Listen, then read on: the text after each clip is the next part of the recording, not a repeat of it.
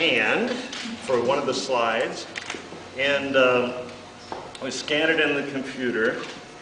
This may be a little hard to read exactly what's going on, but these scans in the computer help us build this kind of negative shape to the right size. And what we'll do is fill up clay inside this form up to these points. And if you can imagine, this is the thumb and the fingers, and it gives us the basic form. And so we fill the clay up inside of it, take these off, and then I sculpt it. So it gives me the basic form and proportions of the sculpture.